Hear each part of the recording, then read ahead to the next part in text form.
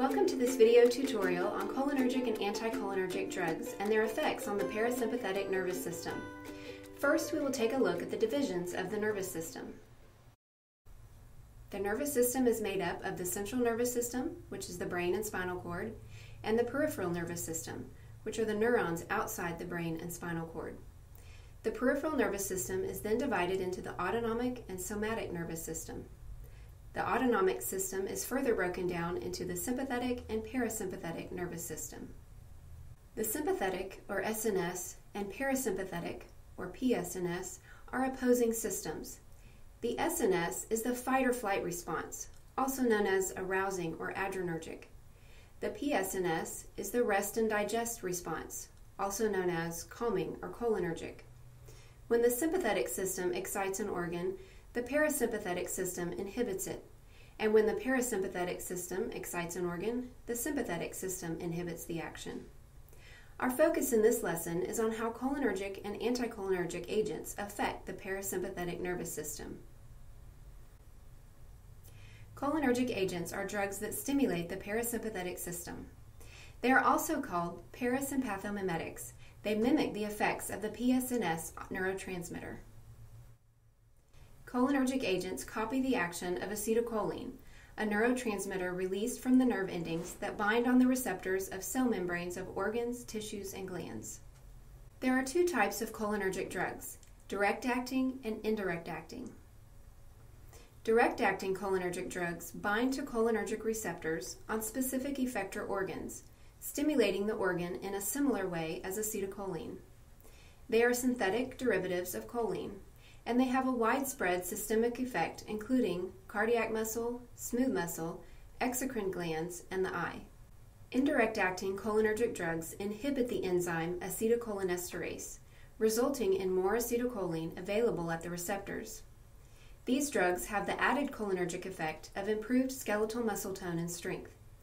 Indirect-acting cholinergic drugs for Alzheimer's disease are widely distributed, including to the central nervous system, thus improving cholinergic neurotransmission in the brain. Now we'll look at the effects of cholinergic drugs on different systems of the body.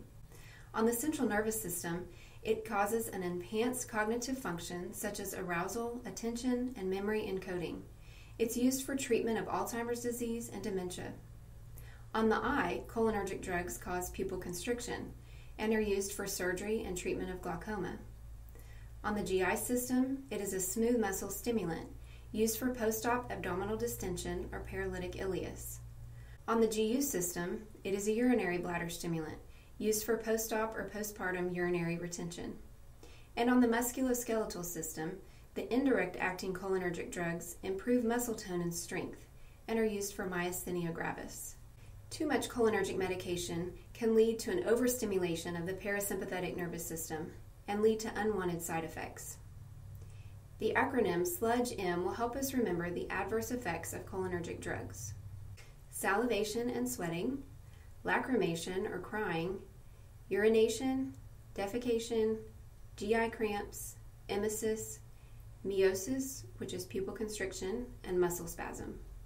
Some adverse effects of cholinergic drugs also include decreased heart rate and blood pressure, conduction abnormalities leading to AV block and cardiac arrest, headache, dizziness, convulsions, increased bronchial secretions, and bronchospasms.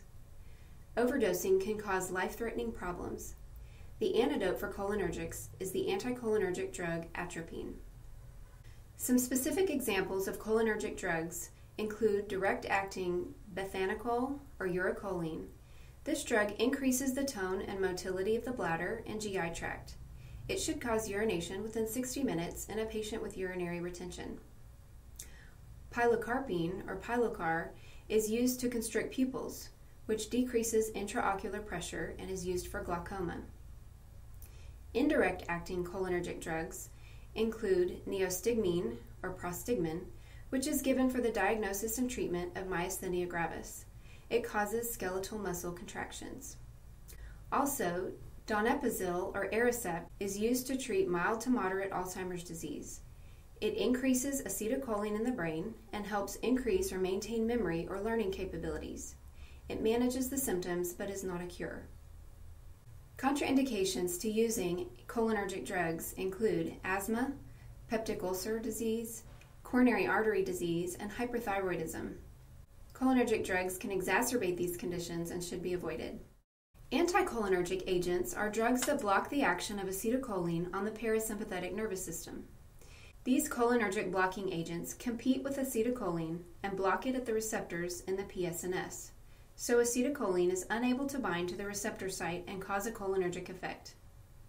Most anticholinergic drugs interact with muscarinic cholinergic receptors in the brain, secretory glands, heart, smooth muscle, and eye. Now we will look at effects of anticholinergic drugs on various systems. On the central nervous system, they decrease muscle rigidity and muscle tremors and are given for Parkinson's disease. On the eye, anticholinergic drugs cause pupil dilation and are used for exams or surgery.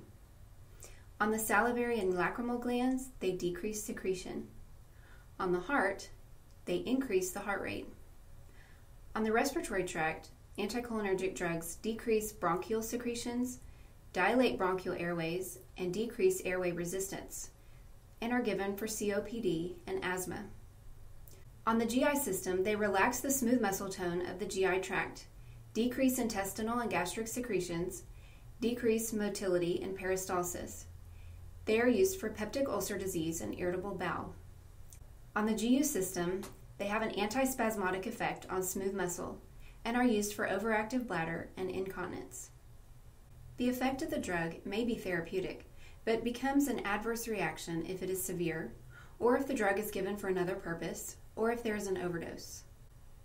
On the central nervous system, it can cause excessive stimulation, such as tremor, restlessness, or confusion, followed by excessive CNS depression, respiratory depression, and coma.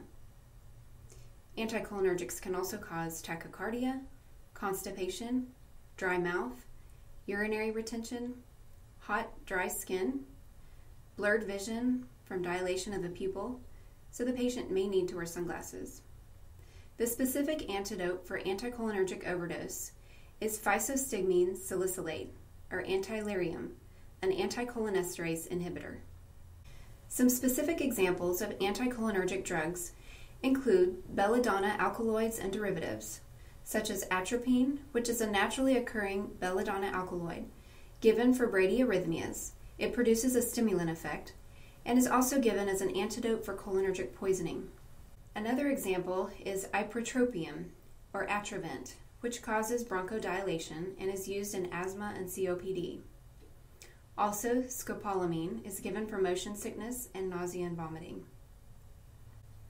Centrally acting anticholinergic drugs used in Parkinson's disease include benztropine or cogentin, and is also used to treat dystonic reactions caused by antipsychotic drugs. Urinary antispasmodics are given for overactive bladder and include oxybutynin or ditropan, sulfenicin succinate or Vesicare, and tolterodine or Detrol and Detrol-LA.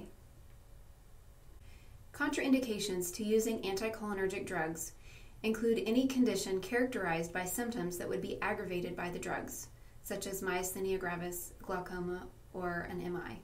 Let's go over a quick review of what we've been talking about. The autonomic nervous system is broken down into the sympathetic and parasympathetic nervous system.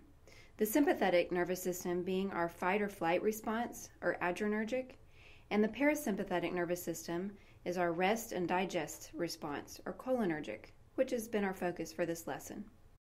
Cholinergic drugs stimulate the parasympathetic nervous system by copying the action of acetylcholine.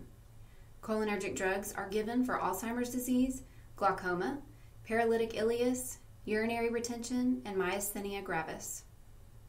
Anticholinergic drugs block the action of acetylcholine on the parasympathetic nervous system, and they are given for Parkinson's disease, asthma, COPD, and overactive bladder. Thank you for watching this video tutorial on cholinergic and anticholinergic drugs and their effects on the parasympathetic nervous system. And don't forget to subscribe and check out our Facebook page.